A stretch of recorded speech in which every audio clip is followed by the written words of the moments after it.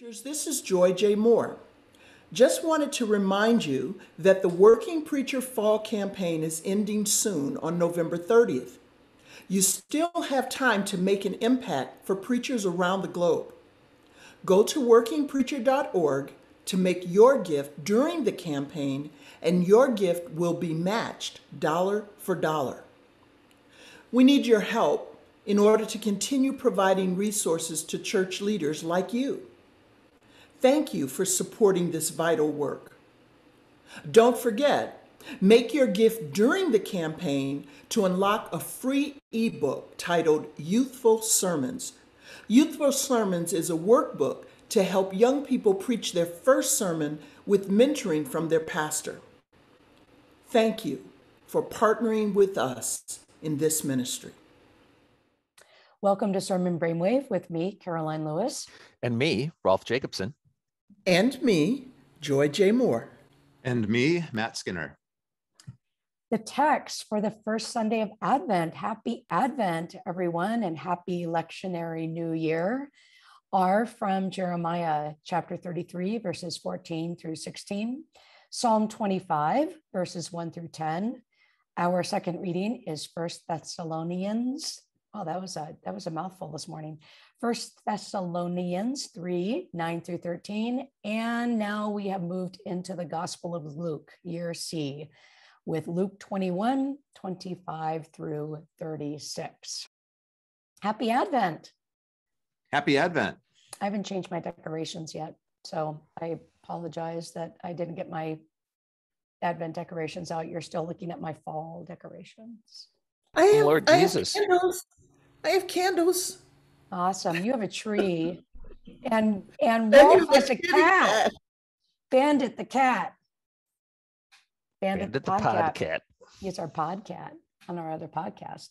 Well, happy Advent, everyone. And here we are in that first Sunday of Advent, year C, Gospel of Luke. So the first thing I think we need to think about is just getting our head around the fact that we're now in a different gospel, and how does that, of course, change the way we move through Advent and of course, through the coming year.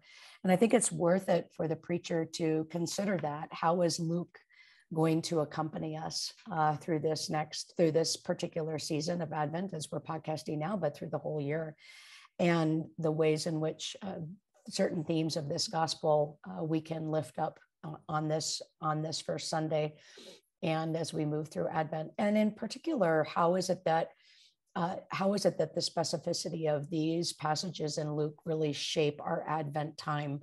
I know that we have certain themes that we lift up in Advent in terms of waiting and expectation and preparation and such, and those are all wonderful, fine themes, Advent themes. But the way in which inviting preachers and inviting sermons and inviting our people to think about what is it particularly that these texts are offering that help us think about what going through Advent is going to mean this year at this time, and how is it that they're speaking to an Advent in 2021, words that we need to hear. So that's a general observation. I have more specifics about that for Luke, but I wanted to start with that. I guess I would add, as well as waiting and those traditional Advent themes of comfort, I would add terror when it comes to Luke 21, 25 through 36, and just a revolutionary feel to what's going on here.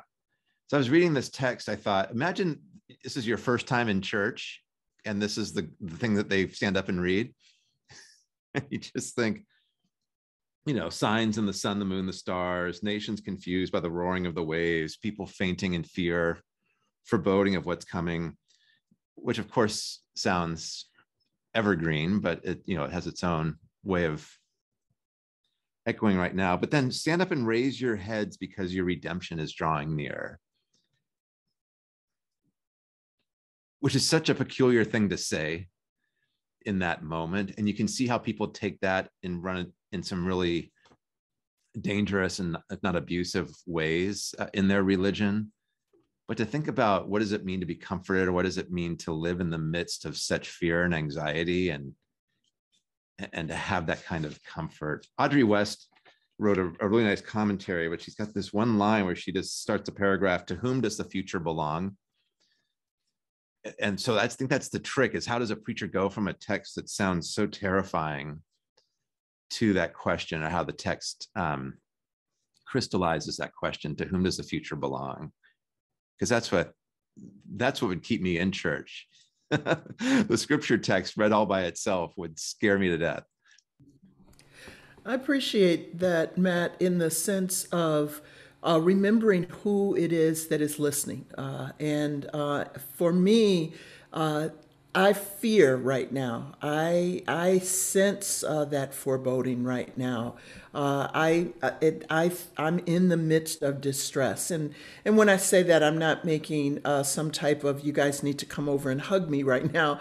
I mean that the times that we're living in right now, everyone seems to be caught in some way and in need of some promise that what we're living through right now is not the end. And so, as you say, leaning into the promise is the good news that makes that for me, if I were thinking as you posed the question, that person who for the first time is coming into to a worship service, a gathered community of believers, and hears these words, I wonder if what might not stick out for them is, first of all, that this generation will not pass away until these things are happening. Check. I'm in that generation. It's happening right now. Promise. But the words of God, the words of Christ, will not pass away. And so watch out. Don't be weighed down because that turns you, that traps you away from what the promise of peace is. And if a sermon leans into it from that reality of distress and that reality of fear, then the promise becomes as powerful a word as it was in the first century when they too were experiencing distress and needed a promise.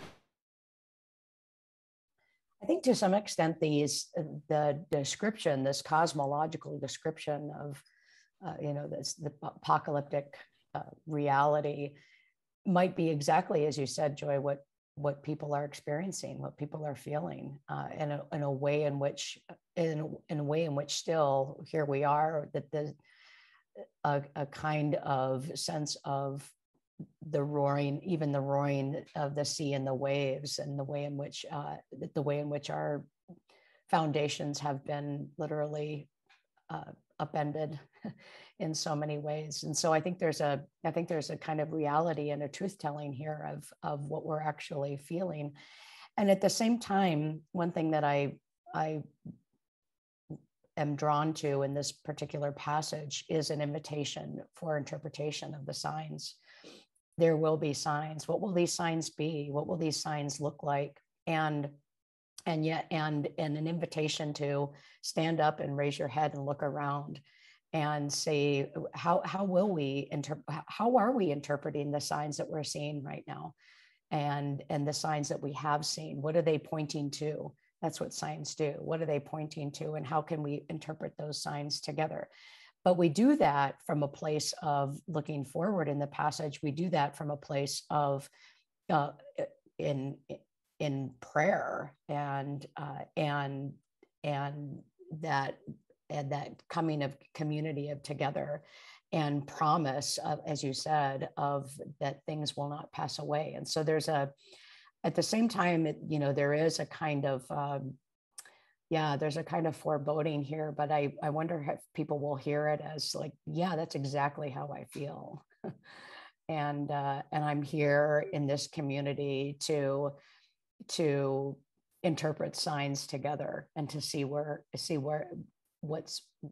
pointing, particularly in this Advent, as we look to what will Advent point to this year. Last year, N.T. Wright wrote a book. I think it was called Broken Signposts. And it's an interesting read, I think, because what it does is it names the places where we thought we understood the markers of what is going to be, that in the midst of the pandemics we're in, the continued virus, the political unrest, the racial division, the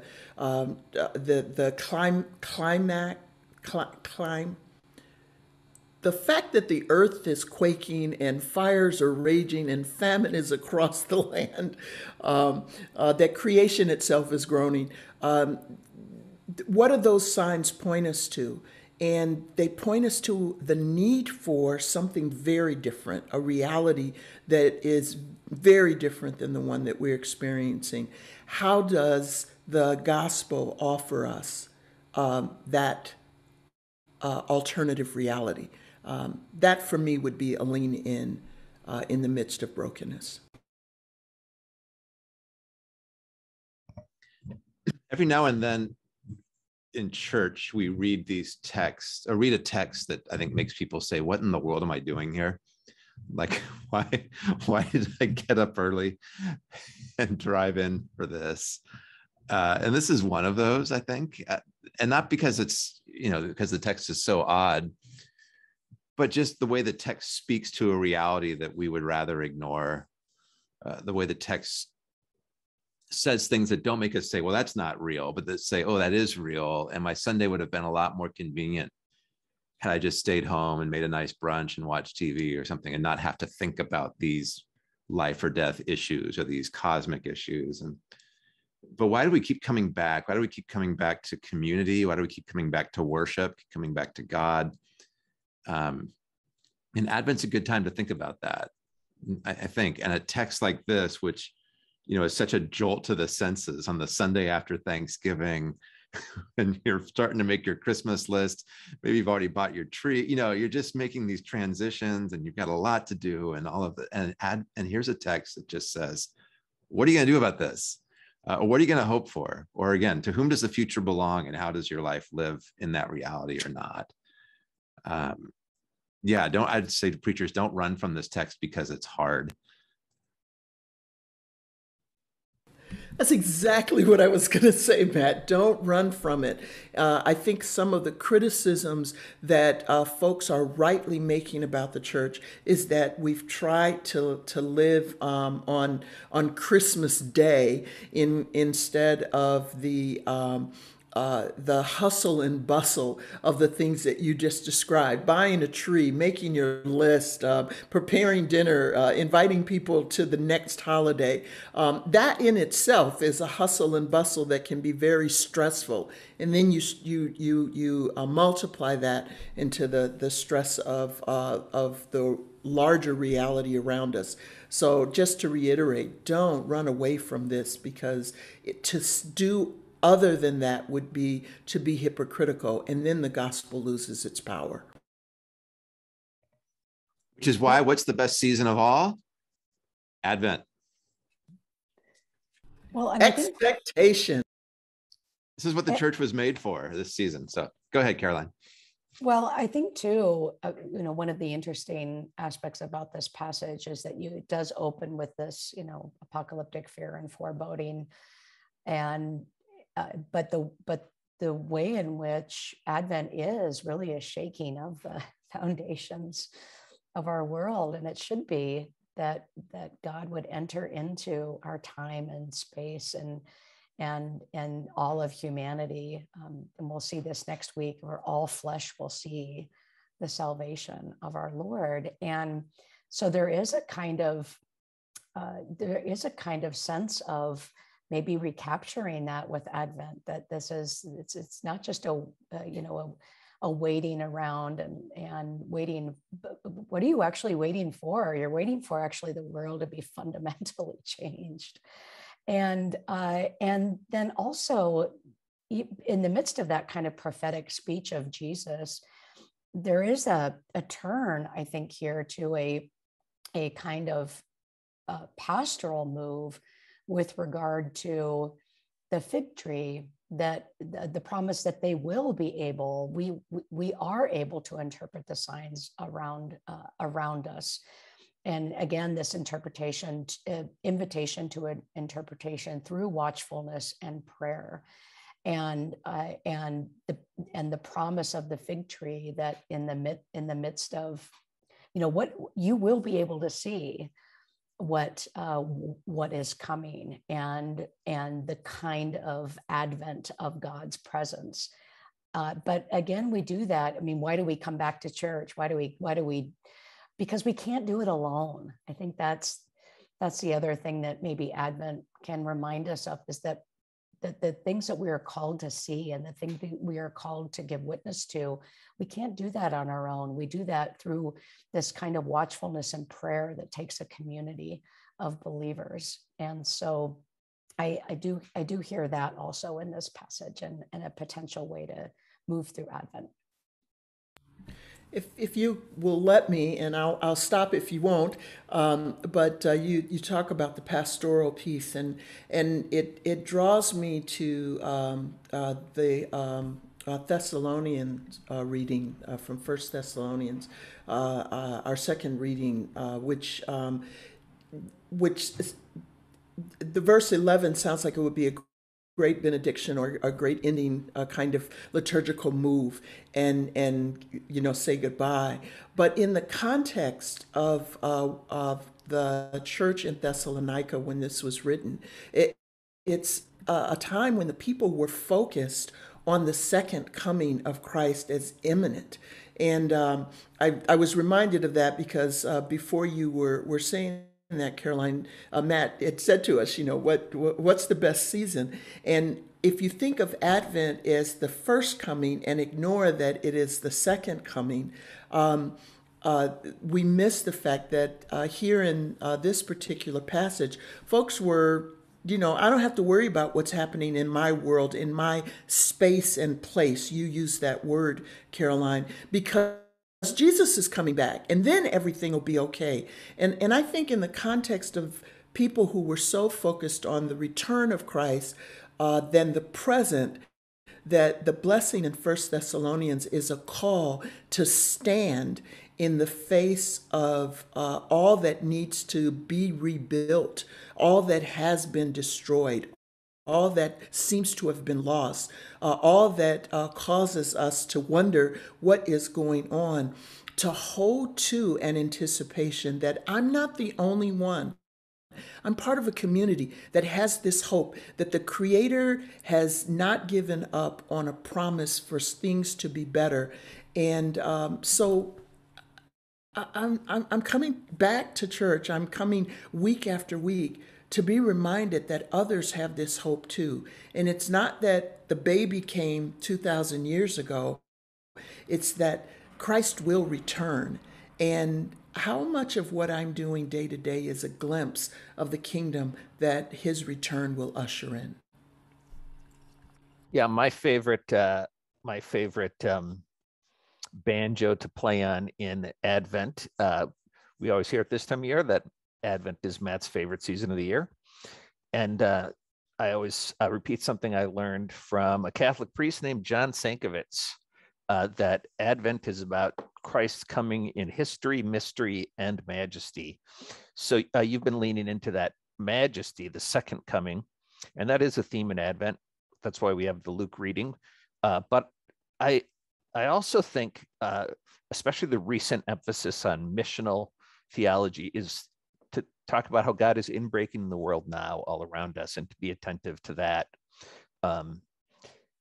I'm not sure any of these texts do a great job of helping us with that. Maybe Psalm 25 does. I'm not sure if we're done with Luke yet, but leaning into the Jeremiah reading, it's Jeremiah. This is from the Book of Consolation. It's the only part of Jeremiah we really read. And I don't know if I would add verses, but for sure, I invite preachers to read the following verses after verse 16 in chapter 33. because one of the things it does is it says this, that I love this. If any of you could break my covenant with the day and my covenant with the night, so that day and night would not come at their appointed time, only then would my covenant with my servant David be broken. So that the fidelity of God to creation and the fidelity of God to God's promises to Israel are equally strong. And to me, that's a good place to think about Christ's coming to us in the manger, in the baby, Christ coming to us in the future, and the surprising ways in which that future breaks into the now.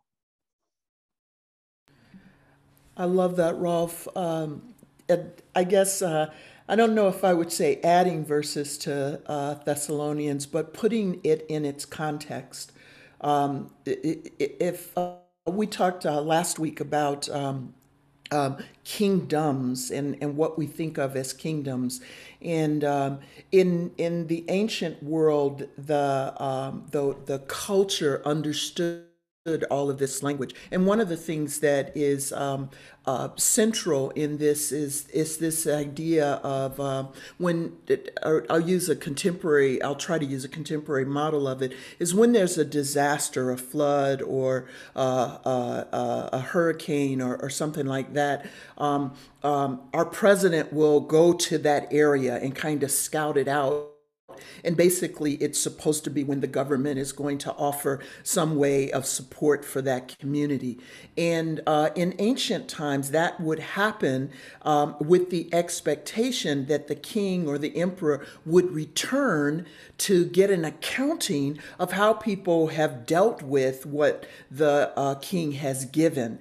And so I think that's precisely what you're calling us to, Rolf, is this isn't about this pie in the sky hope in the future. This is recognizing that what we do in those incredible inbreaking of the presence of God that we will miss, that are right before us in our life today, it is what I call a glimpse of what God promises, but it's also what we will be held accountable for. What have you done with this promise that the disaster is not the end? If God is filling us with the Holy Spirit so that we can be God with flesh on, that we can be God with flesh on, when Christ returns, how will we be? How will our lives have been evident of glimpses of God, not for ourselves, but for those around us? Yeah, Joy, I think that's a really helpful way of helping Thessalonians speak, especially alongside of the Lucan text, that it's not just wait around. Your only work is to raise your head when your redemption is near. It's not sit tight and wait to be rescued, but the church's response, the people of God's response to this otherwise apparently hopeless situation beyond our own ability to fix, is about love, and it's about holiness. To go back to 1 Thessalonians, which are things you can rely upon God to do, and that can be tested, right? We'll talk about fruits for righteousness, fruits of repentance, next week when John the Baptizer shows up. And there's a call to this, that Advent isn't just a woe is me time, but it's an alarm bell that says that if the church can do anything in these horrible times, it's not going to fix the roaring of the waves and the changing of the heavenly bodies. It can be a community of love. It can be a community of holiness, and of grieving and of protection. And I just have to note that the Presbyterian among us just talked about holiness in a very clear way. Thank you very much. Well, it's in the Bible, so I figured we should probably take it seriously. I didn't even say anything about, I didn't even use any of the words. I said holiness, not sanctification. But it's all there, isn't it? It's all there. It is. How about that? I would only point out that Jeremiah clearly says is the Lord is our righteousness. Amen. So I do love Psalm 25. And here's where I think Psalm 25 maybe does help in this way. First of all, just to note, it is a prayer. It is a prayer of self. The opening line, to you, O Lord, I lift up my self. It's a prayer of, I can't find the right word, so I'm just of giving of the self to God. But then it's a prayer for enlightenment. Make me to know your paths. Lead me in your truth. I wait for you all day long.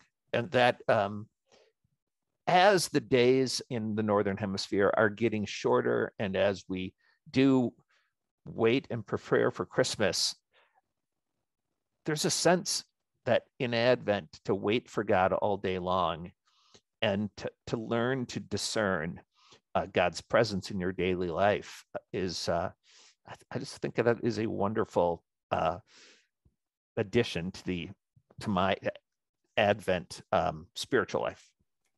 Well, and to go back to Luke, I mean, how is it that we are interpreting the signs? How is it that we are attentive to God's presence among us? And the answer, if you will, not the answer, but you know what I mean, is praying that you have the strength to escape all these things that will take place. And of course, all those things are all the previous things that Jesus has already talked about the destruction of the temple and destruction of Jerusalem. And so there's some serious things that are coming, but the answer, or the way in which we are able